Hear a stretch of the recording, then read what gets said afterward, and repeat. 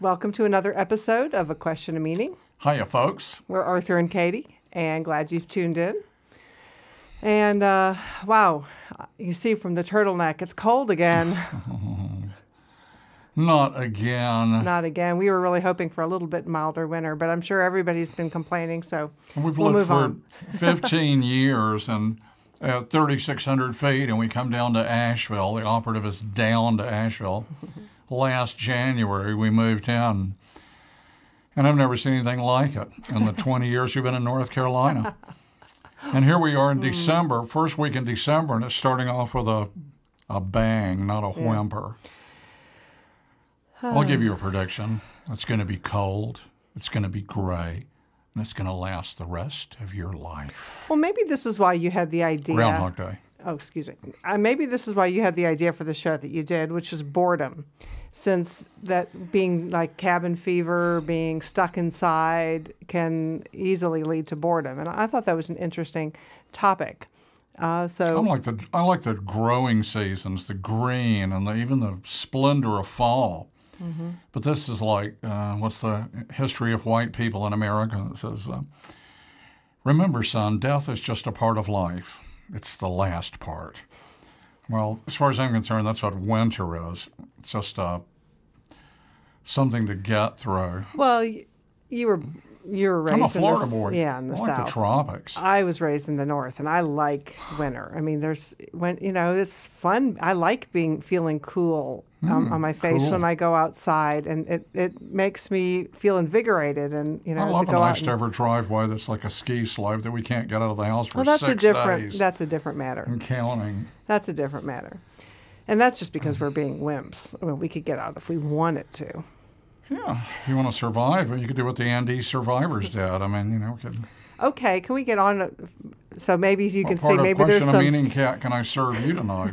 Maybe there's some boredom here already. So maybe that's what motivated. Well, so what was why were you motivated to think of having boredom as the topic? Because I don't think we've talked about boredom, and in my own philosophy, even though I suffer from boredom on a regular basis, I even said Katie was boring. Mm-hmm. I found Memorable. Katie boring in a show not long ago. I'm sure you don't feel that way about me ever, right? I just didn't say it on the air. That was my only problem, was you said it publicly. That's right, typical female. It's kind of like in Dixieland back during the good old days of de facto segregation, or de facto slavery, really. It was that the South was up until flagrant that point about being bigoted. The rest of the country was looking down their noses, and then it turned out they were all hypocrites. No, so you suggesting this is Fillmore district? Are you suggesting this is a sexist thing? Because all I was saying is that prior to that, mentioning you saying that you found me boring, we really hadn't been honest about ourselves at that level. True. So that I think that was really more what I meant about not saying it publicly. That's right. I hate you. That's right. We were trying to. No, that's your cue. Oh, I hate you too. That's right. If you can't say that, what kind of relationship have you got? So anyway, back to why you thought boredom was a good subject. No, I think I lost my train of thought. I think I've lost my text. I'll say this, that I can remember in the 3rd grade. I'm almost sure it was the first time I ever experienced boredom or felt boredom. I don't know if you can experience boredom. I think it's a mental... Interesting, yeah. A mental creation. Right. And it was horrible. It was excruciatingly painful. It was like my whole body was aching. I was like suffering with this feeling of having nothing to do and not, just not nothing to do. I wasn't inspired to do anything. I just felt bored for the first time in my life. And of course, it's a complete symptom of insanity. Right. Because observably, we live in a completely dynamic universe.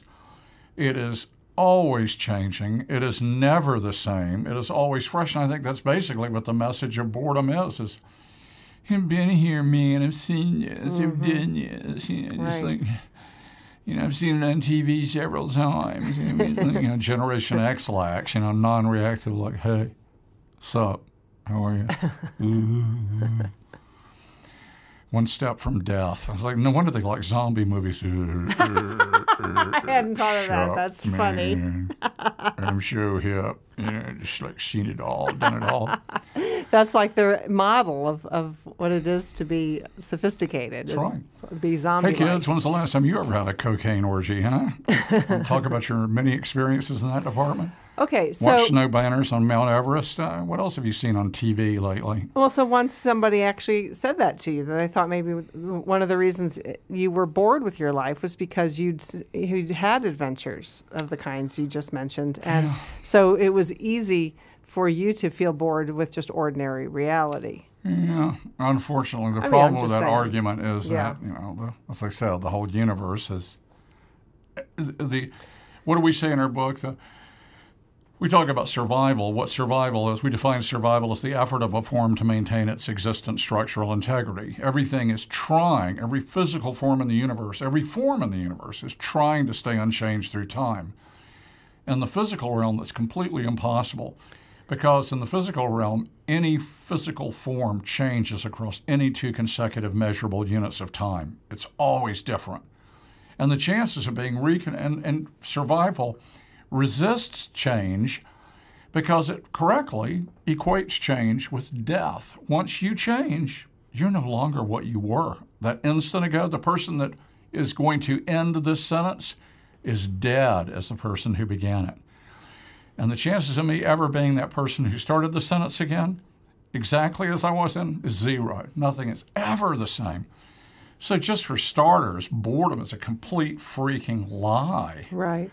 Because what does boredom say? If not, I'm bored with life. There's nothing new. There's nothing new. Yeah, right. Isn't that what it's saying? I mean, what else could it be? Should go look up a dictionary. I should have a dictionary in here for moments like this. Yeah, that would be good. Yeah, or Google. There's a computer right there. But I think boredom. There's kind of 2 different sides of it. You find someone or something boring because it's like you've seen it all before. There's nothing new there, and then you're bored when you feel like you have nothing of interest to do.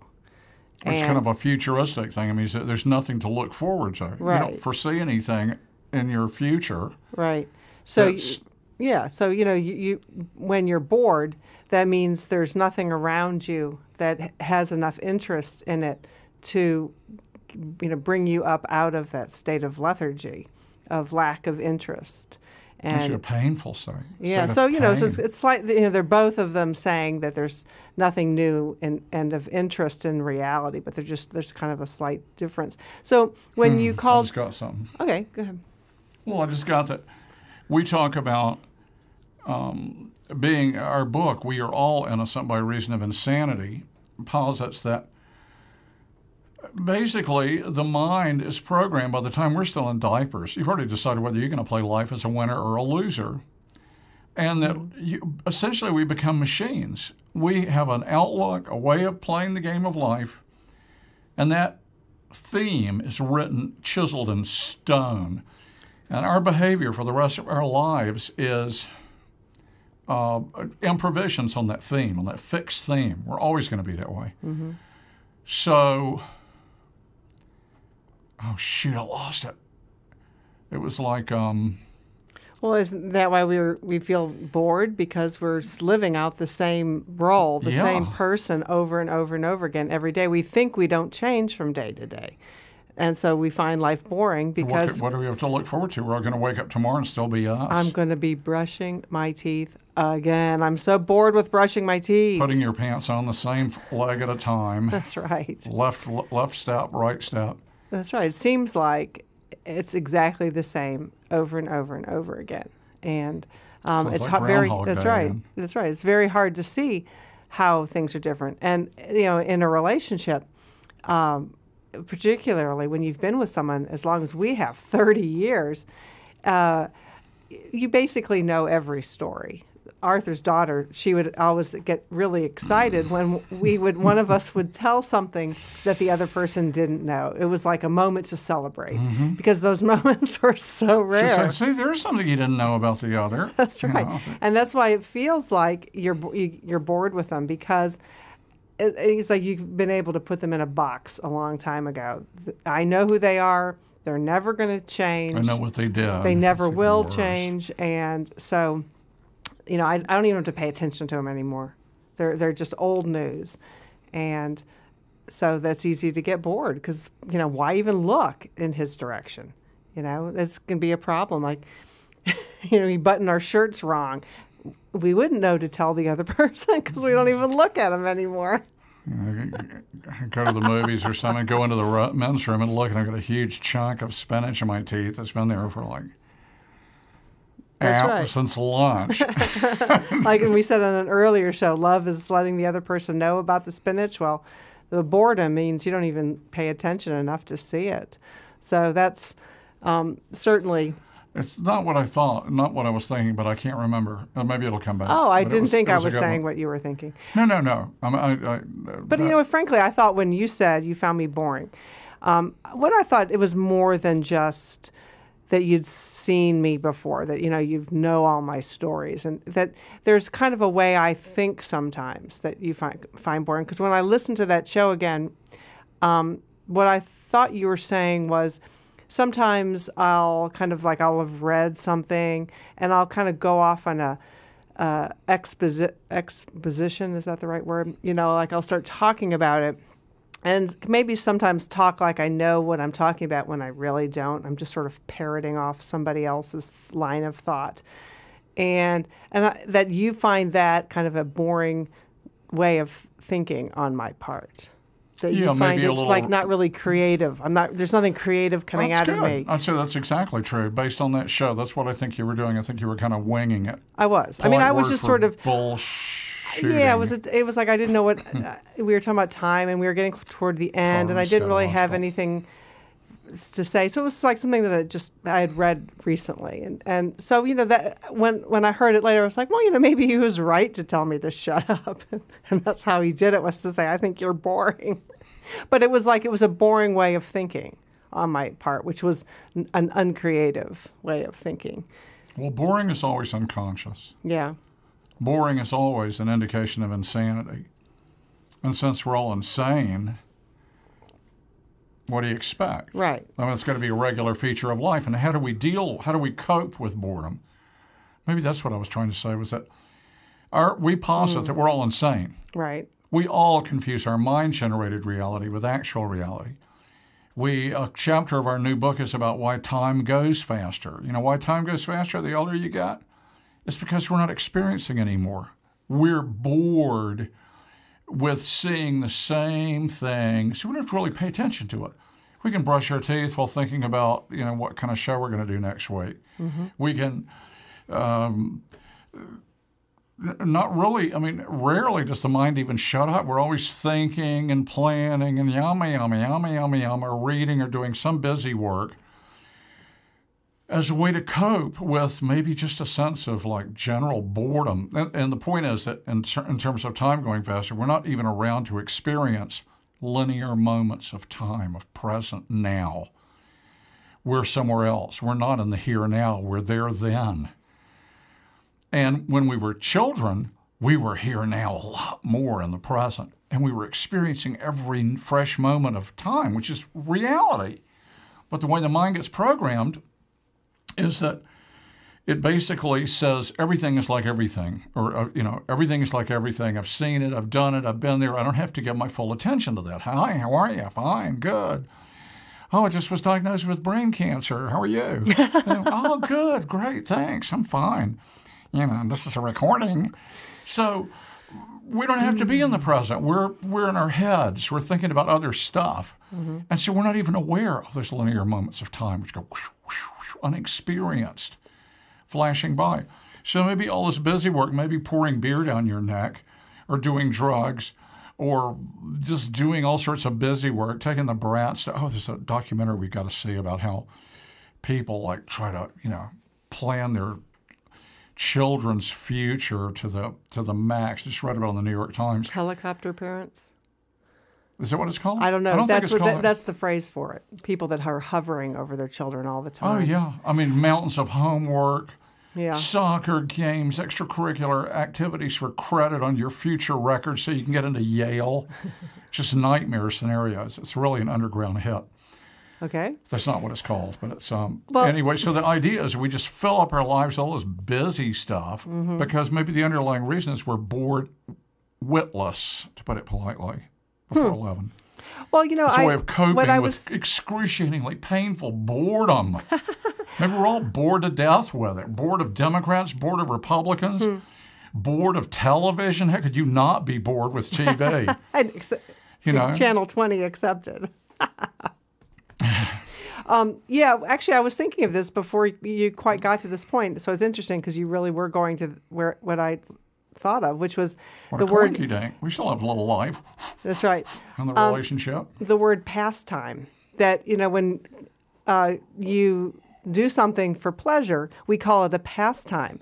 And, you know, when you look at what that word means, it's to pass the time. That you're doing these things just to get time over with.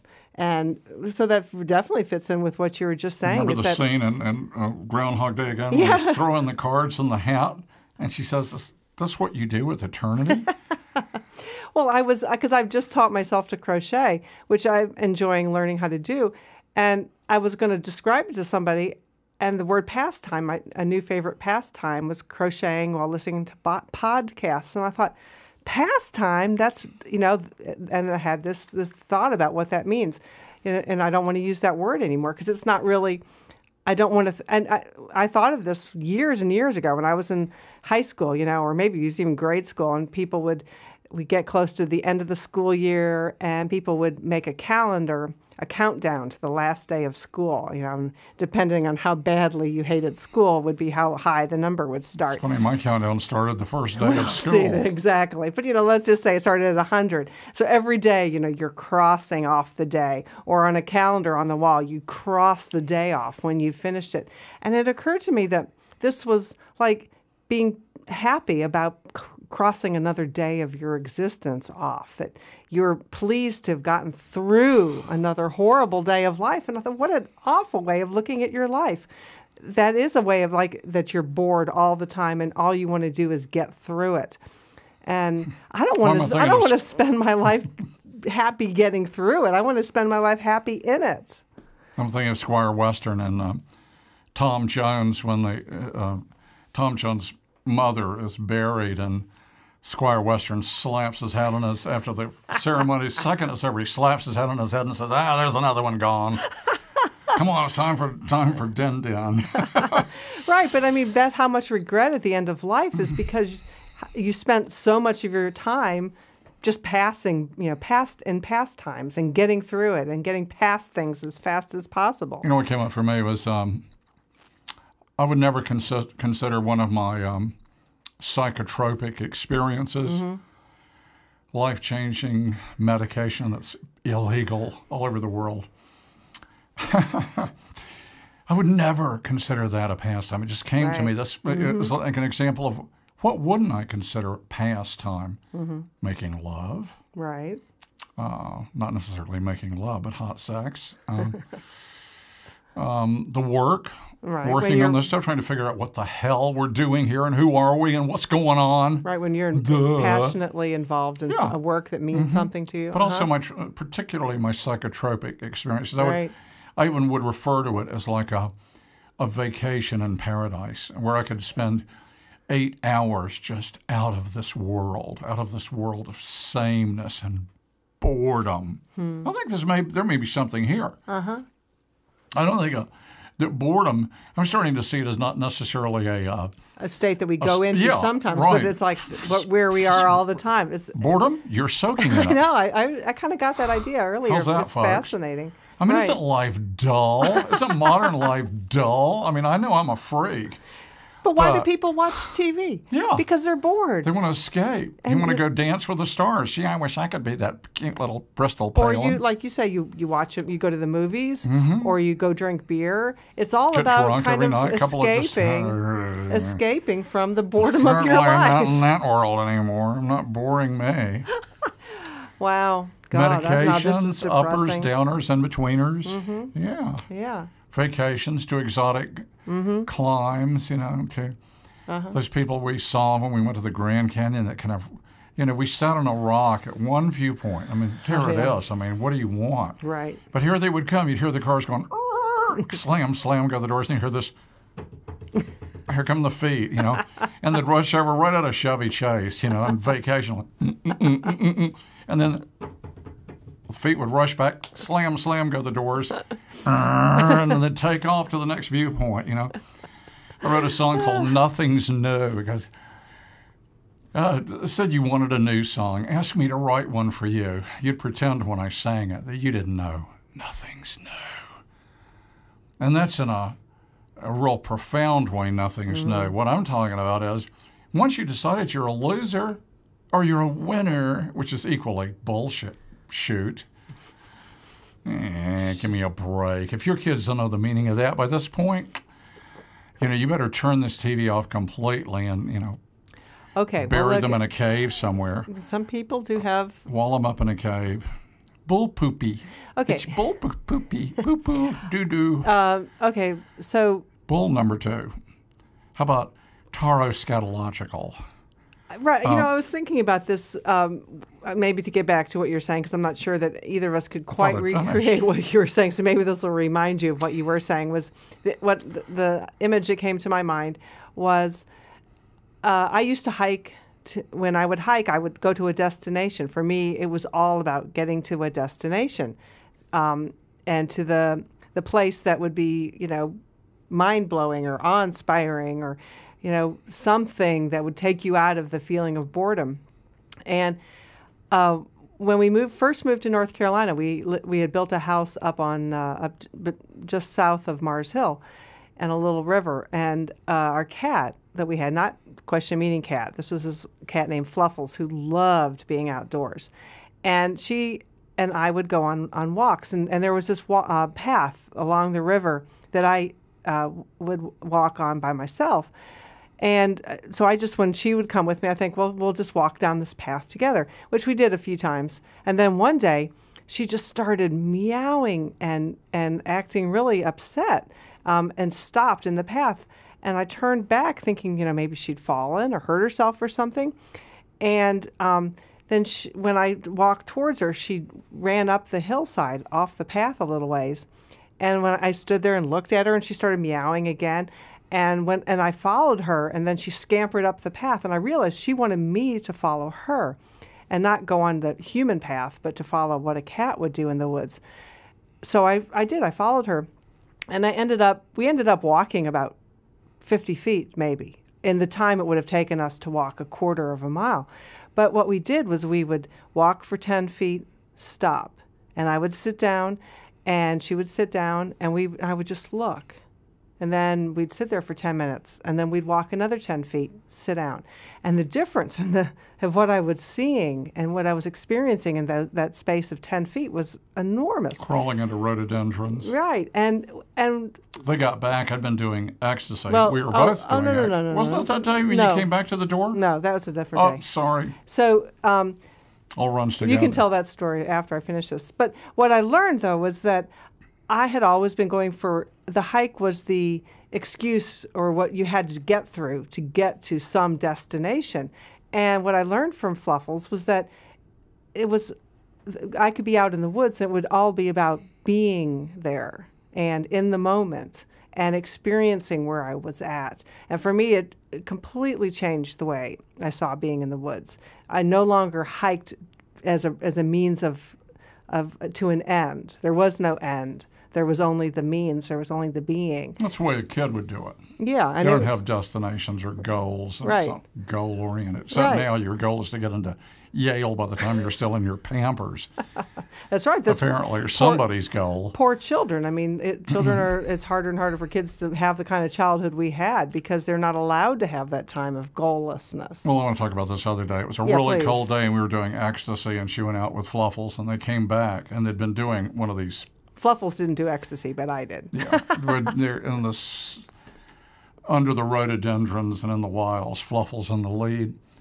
And they came in the door, and they looked positively. Fluffles looked like a bear. She looked like a mini. She was a long hair, but her hair was just. It was like she'd stepped in an electric socket or something. Her head was just like sticking out, and they both looked just totally wild, very dramatic. Yeah, yeah. So boredom is a chronic condition.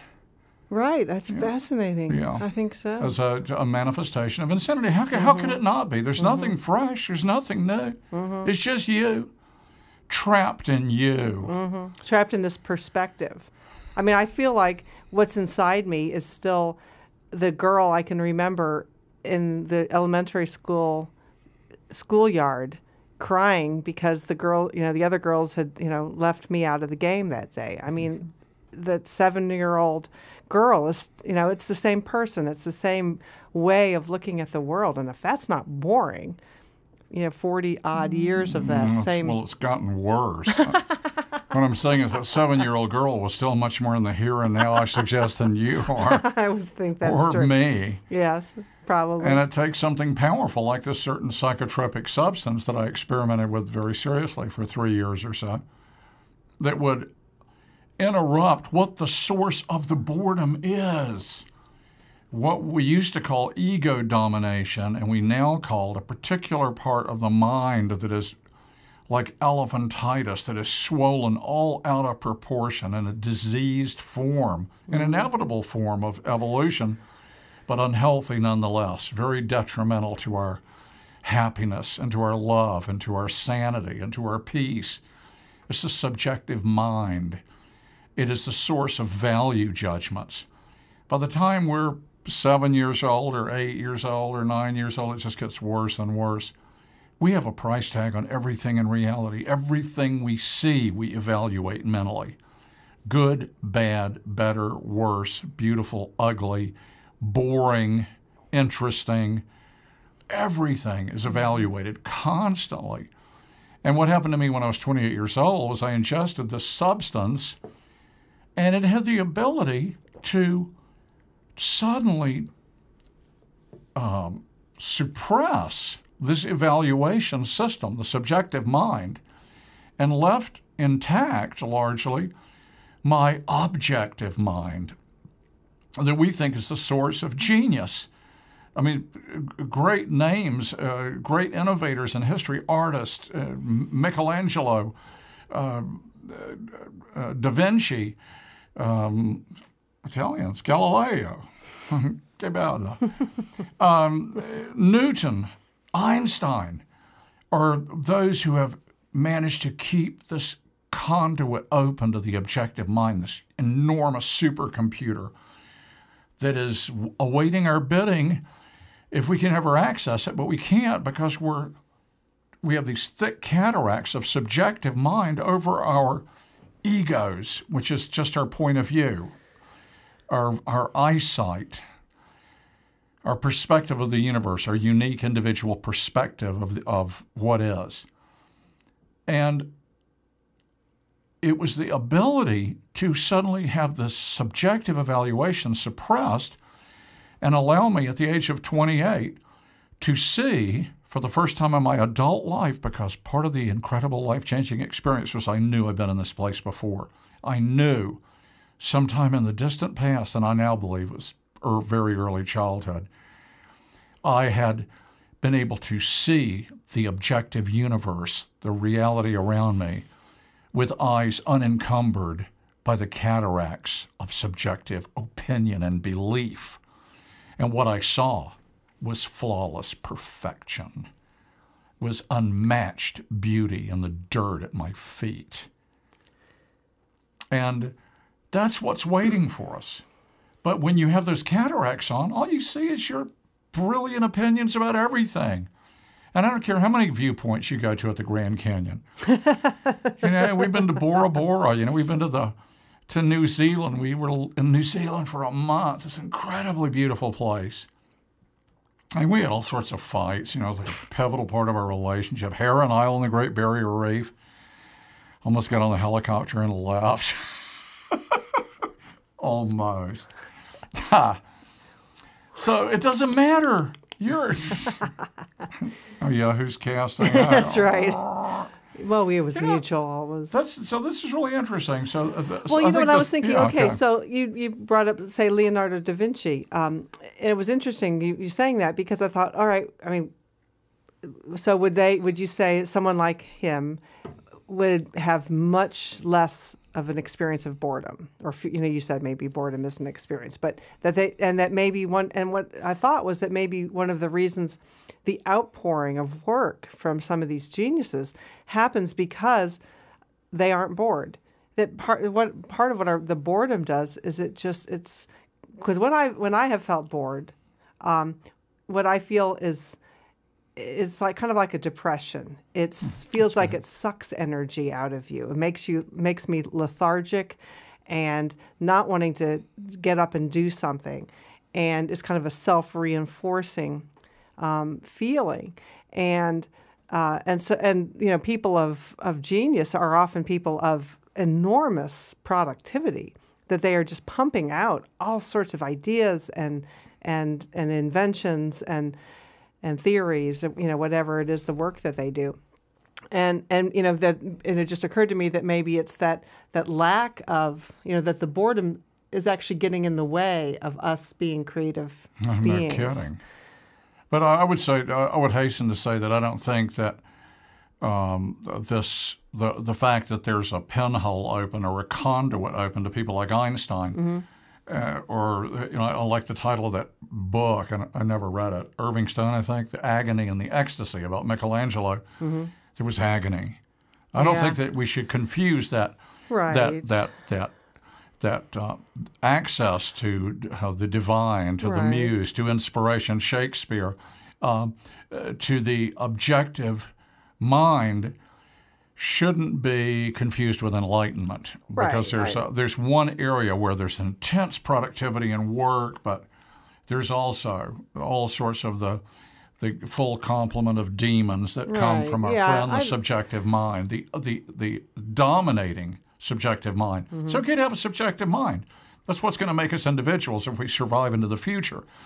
You'll still like a certain flavor of ice cream more than another.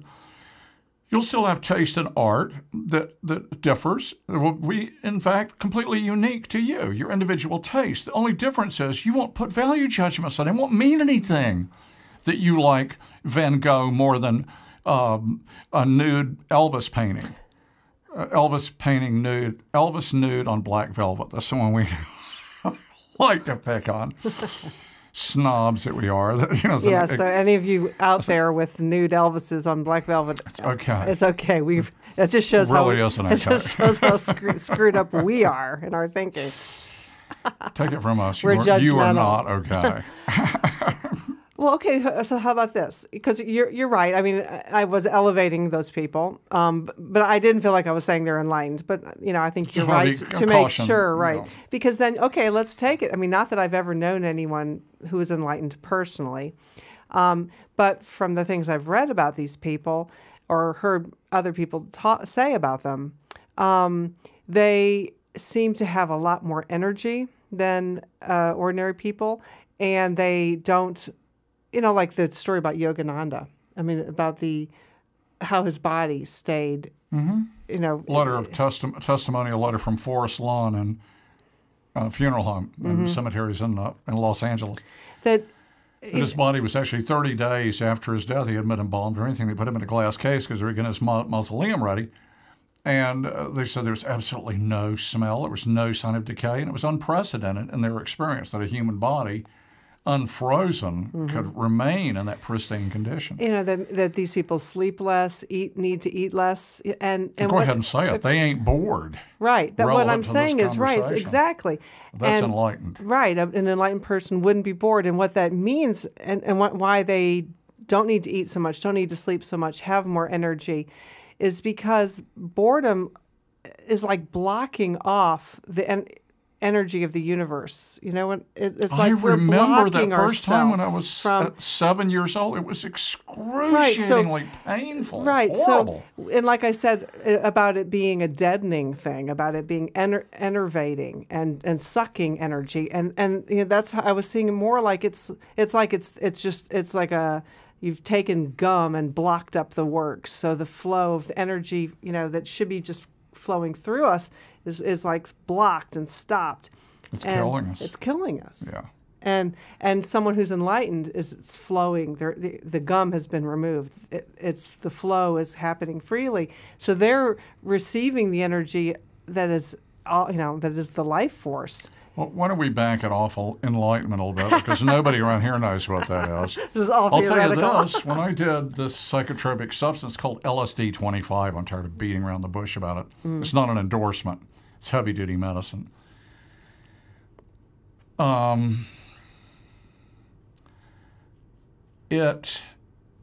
For all intents and purposes, it was an enlightenment for me. For decades, I called it a religious experience, what had happened to me. And it was only within the last few years that I realized, no, it wasn't a religious experience at all.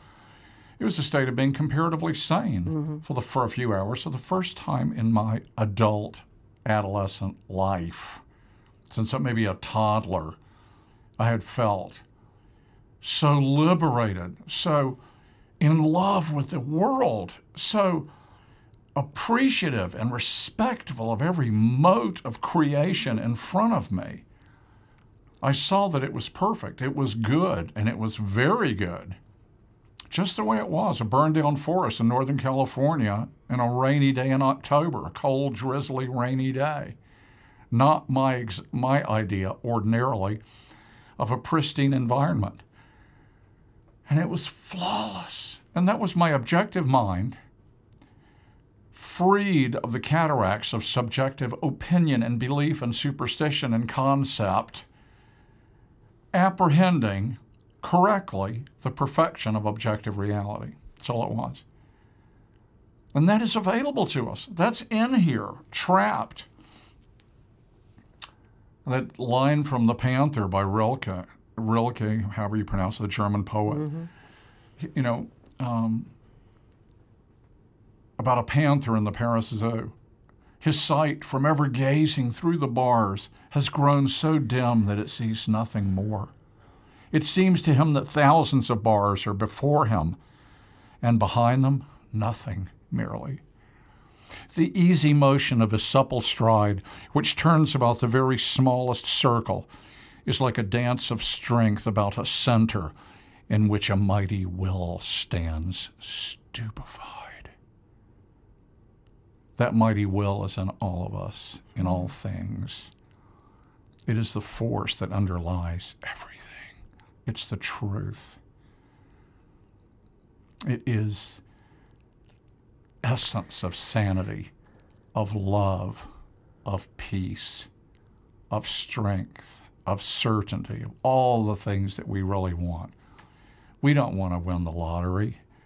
We don't want to be on Dancing with Stars and win the big prize. That's not what we really want. What we really want is to remember who we are. We dance with the stars when we give up thinking we can find out who we are. Well, I was thinking when you were saying all that. Dance with the stars. What? That's what we do. The hoochie coochie on the moon with the stars and the constellations. When you've given up that there's any chance of knowing who you are, then you have to fill the boring days with something, and the way we fill it is we dance with the stars. So okay, I was go with that. fitting.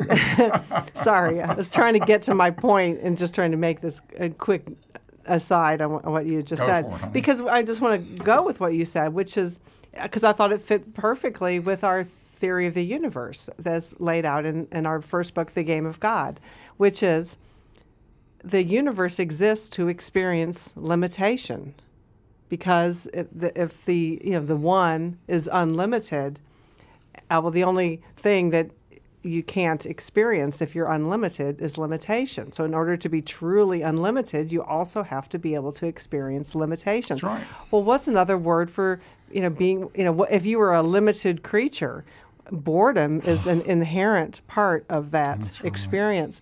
So the universe exists to experience boredom. We really are doing exactly what we're supposed to be doing. Talk about "I will scatter with lavish hand," to quote Walt Whitman. Right. That here you are surrounded, like you're in the Garden of Eden. You're in the garden of kinetic magic, just ever-changing, incredibly intricate, fascinating,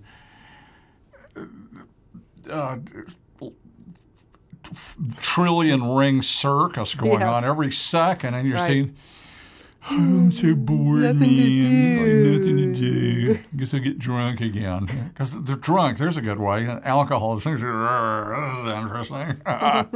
This is different. I feel weird and funny. You know. It's a way of getting through it. Way of getting through it. Yeah, that was somebody, because the internet, certainly opens up just incredible opportunities to fill any moment of boredom.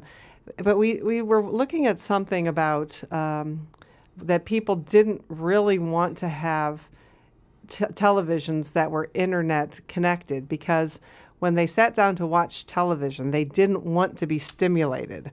They wanted passive entertainment that required nothing of them. They wanted to hook the umbilicals up and just let it suck on them. Right. Right. Which is how you feel after watching an evening of commercial. That's how I feel after an evening of commercial television. It's horrible. It's like I've been sucked on by a giant leech. But the interactive nature of the internet. It's interesting. It's a phone call I had with a customer rep earlier today, said that his wife was really addicted to TV. As far as he was concerned, he could take it or leave it. And he said, I'm starting to feel like when my computer dies, I'm going to get rid of it. I'm not going to get another one. He said, because I feel like I could be doing so many other things than just sitting there on the internet. Mm-hmm. And which like really helped me, because I'm addicted, man. We have a big screen. I mean, we have a 9-foot home theater screen. Yeah. Surround system, and it's like every night, Josephine, it's movie night, and that's usually not up for debate unless something forces me at gunpoint to get out of the house and go do something.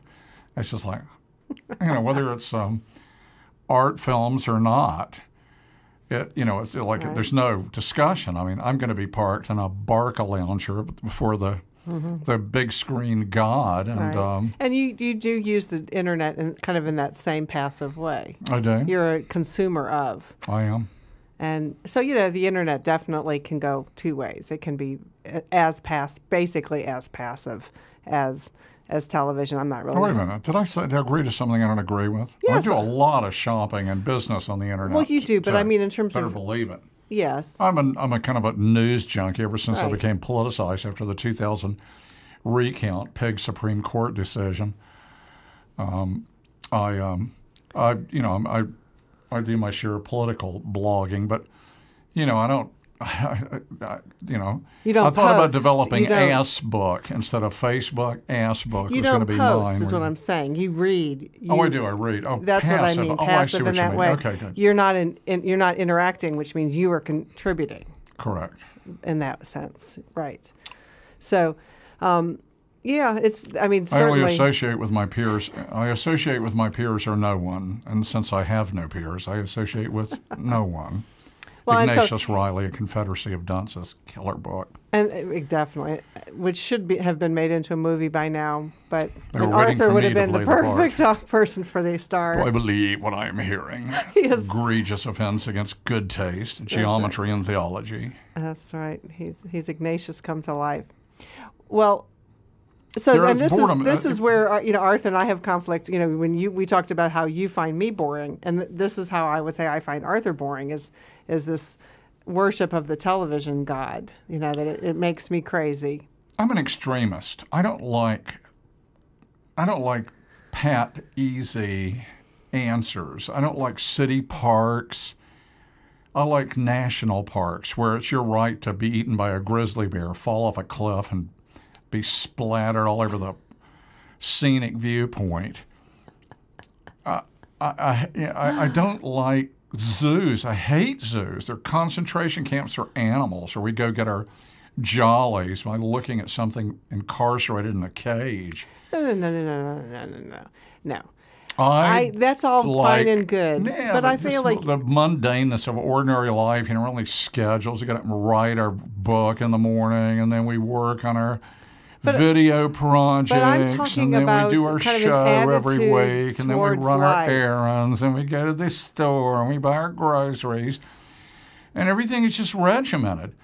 And when the sun goes down, it's time to crank up the home theater. Talking about regimented. That's right. I mean, so what? I mean, the rest of the damn day, you don't have any problem with that. When we're making money, you don't have any problem with being regimented then. But when the evening falls, and it's supposed to be Now is free time. You know, when you go do your needlepoint, and I watch Terminator 2 and killers surround. What is it? Not needlepoint. A needlepoint, whatever. What's the difference? So what I'm Needlepoint, talking crochet, about, though, is knitting. Weaving. Weaving. What's the difference? So I'm talking about stimulating the mind, though, and that when I have my leisure time, I like my leisure time to be about stimulating the mind. That's good. That's you. And I'm 65 years old, and I've been pretty saying, stimulated in my lifetime, baby. Hey, I'm just saying, this is when I say earlier. Here come the fireworks. When I said earlier that I find things boring about you. Yeah. We talked about what you found boring about me. And so this is what I find boring about you, is I feel like in your leisure time, you like to be dulled and lulled to sleep. Mm-hmm. Where in my leisure time, I like to be stimulated and try new things. Yeah, and I've seen you read countless books over the last numbers of years, and I regularly ask you, I know this sounds somewhat arrogant, but we've written books on this subject, and we think we've cut deeper than anybody that I've read, and I keep asking you, anything new there? Did you find anything that kind of scooped us, that outdid us? And the answer is no. But that doesn't mean I'm not having been... So the answer is I'm saving myself a lot of time by... that's completely absurd. The court has passed judgment. You've been tried by a jury of your peers and found wanting. But I didn't Look, man, I like to do cocaine, or I like to do LSD, in Bora Bora and watch volcanoes erupt. I either want to go whole hog or nothing. I'm not interested in sitting at home improving my mind with a book, which doesn't really need improving, by the way. I think the human race is tottering on the verge of oblivion by our own intransigent stupidity, such as watching Dances with Stars, I don't watch Dancing with Stars. I don't watch commercial TV. If I really want self-abuse, if I want something like a chili dog, I'll watch True TV for an evening, I'm completely honest about it. It's complete mind rot, watching poor people get abused. I'll watch Cops. Otherwise, I'll watch something that's got some artistic merit. I'm bored because, God, what am I doing in Dixieland? But I don't even know if it's Dixieland anymore. I'm such a freak now. I've gone so far. Yeah. I've just gone so far past human relationship. I'd rather die in a ditch than spend an evening talking small talk with people. You come to our house, you're going to get the truth rammed in your face. Or shown the door. Or shown the door, and you won't be asked back. Sorry. I'm 65 years old. I don't even have to apologize. I'm bored with boring people. I don't care how you're doing. I don't care about your Aunt Emma's hysterectomy. I couldn't care less. It's her problem. How am I doing? Yeah. See, there... Well, but we're writing a book that actually posits the human race is operationally insane. Hello? Woo! You know what that means? That means we're all crazy, and we have hydrogen bombs. We watched a documentary I highly recommend. It's called Countdown to Zero. If that doesn't scare you, you need to change your medications. Really, first 5 minutes, I was afraid, very afraid. We had 60,000 nuclear devices, nuclear weapons on this planet not so long ago. It's down to 20,000 now. But the American Nazi Party, also known as the GOP, is blackmailing President Yomama, who's about as ineffectual as a dead ant, as far as I'm concerned. The START treaty, just, the next step. Start new, start two, who cares? Come to grips with it. Their latest blackmail for the rich. You people are so dumb. I'm sorry, I can't respect you for being stupid enough to vote for the Republican Party. I'll only respect you if you make over $500,000 a year. You know what? I'll even make it $250,000. I'll respect you if you vote for the Republican Party and you bring home $250,000. You net $250,000 a year. Otherwise, I think you're incredibly stupid. In an almost organic way. So how can anybody be that misinformed? You really need to turn off Fox News and Rush Limbaugh and Glenn Beck and get a life. Check out some other, call us and I'll suggest some sites for you to go to where you'll get not just Keith Olbermann, Rachel Maddow clown show, but some hard facts and statistics. I mean, and don't get me wrong, the Democrats, or the flip side of Real Ugly Man Party, a Real Ugly Man Party. I didn't mean to get political, but this is another state of incredible boredom. I have grown up with rednecks. I grew up in the South. You people never change. You really don't change. Of course, that's what a conservative is someone who is completely organically opposed to change. Well, I think this is when you talk about why you're bored. I think what am I doing in Dixieland? That's a good question. But you also said, it's like the whole human race is insane. And, it becomes increasingly difficult to find any way that you can look and see something interesting and exciting going on the planet, because it's just everybody's. Are we ready for President Palin? Why not? You worship celebrities and money. You're lost, godless, soulless mediocrities, who live vicariously through rich people or something, or glitzy. You listen to bubblegum music, synthetic trash. Right. How much of we watched Fantasia. Dull can you get? We watched Fantasia, and which we were just astonished to see that was made in 1940. What an incredibly innovative use of this new technology of sound recording on film, and maybe that's just like. So much of what our society has done which has monetarized everything. So monetarized? Yeah, made it about money. So monetarized. Monetarized. I got it. So and that's what you were just saying about music is completely corporate controlled. So what gets onto the airwaves is things that have been programmed correctly to sell, and so the real creativity is being stifled under this money-driven society that we're in. That's right. And that's all we're taught is worship the damn dollar. That creativity that I saw there in Fantasia, I was like, where is that level of creativity? All drawn, every single frame drawn by hand, every single. That I thought about what a gift this was to just legions of people who had been afraid of classical music their whole life. And now, with all hard. your sophisticated, state-of-the-art computer-generated graphics, and it's so devoid of any innocence and wonder. It's all smirking, cynical, tough guy, smart-ass talking. That's what you're pumping your kids full of.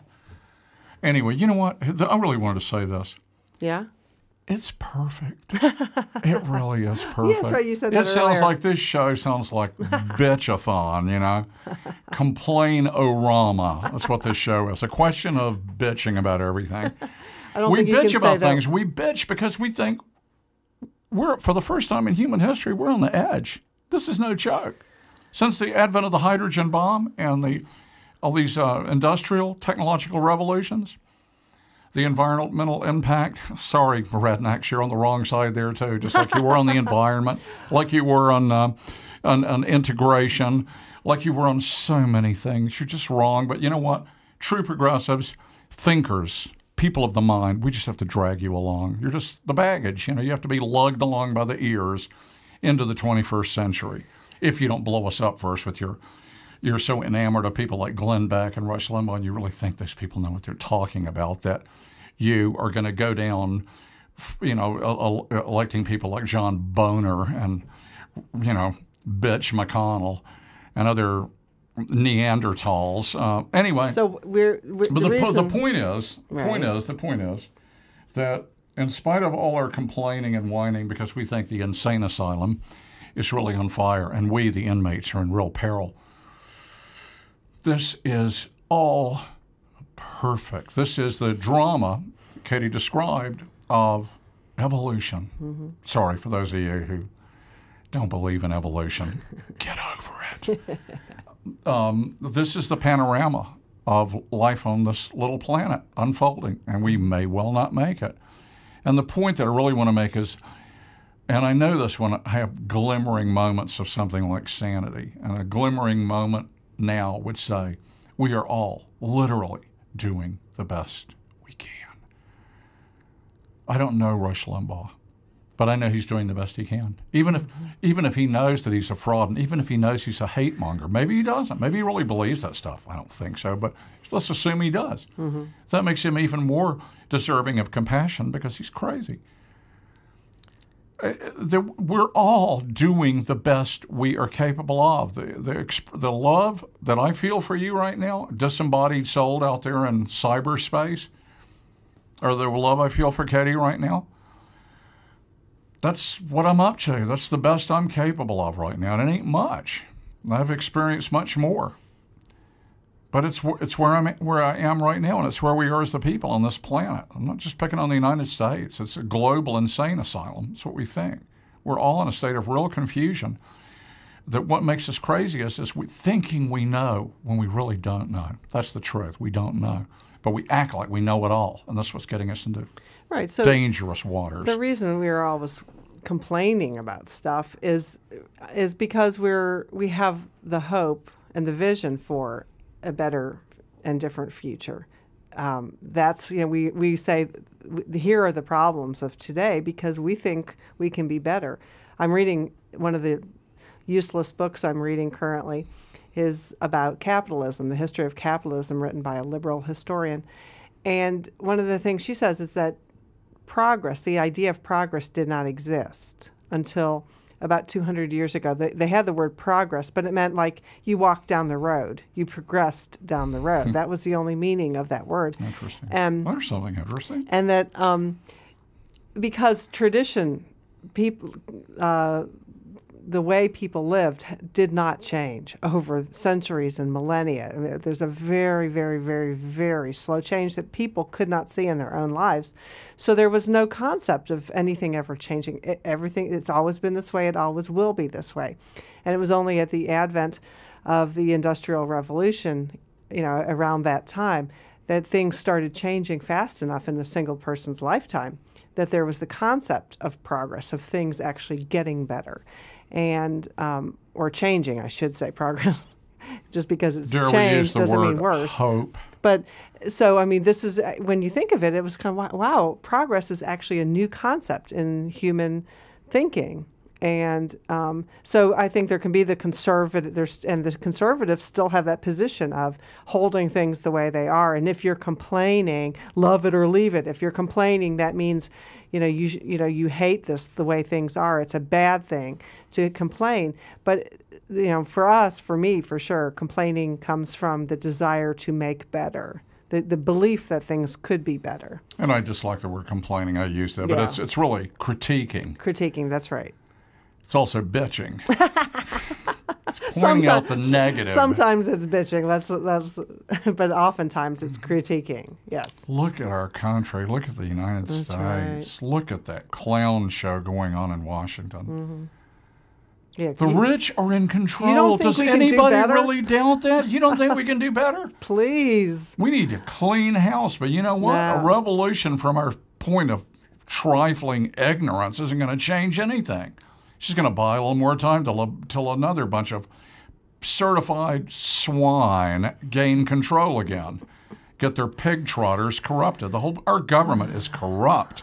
We need to get money, just for starters, get money away from Washington, D.C. We should move the Capitol to an underground bunker at an undisclosed location. And anybody who wags a dollar bill at any elected official should be shot on the spot. I'm not advocating violence. Sounds like it, doesn't it? Anyway. My bestial side advocates violence and everything else. Well, considering this was a show on boredom, it's been a pretty interesting one. It has. Hopefully it wasn't boring for you. I'm slightly less bored than I was when it started, only slightly. Well, since if boredom is our, ordinary state of consciousness, then it's okay if you're still somewhat bored. Good. Well, think about that. Think about it. So long, folks. Thanks for tuning in. See you again.